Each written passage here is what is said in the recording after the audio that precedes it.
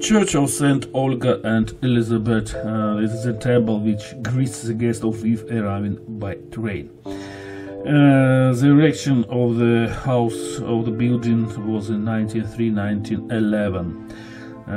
The temple commemorates the tragically deceased wife of the Austrian Emperor Franz I, Empress Elizabeth, who was the favorite of the cousin subordinates. The temple operated up to the middle of 1946, when the Soviet communists came into power in Lviv. Most of the faithful of the Latin rite left city. So, and Soviet power, they turned the temple into a house, and after the beginning of 1990s, it was almost ruined inside.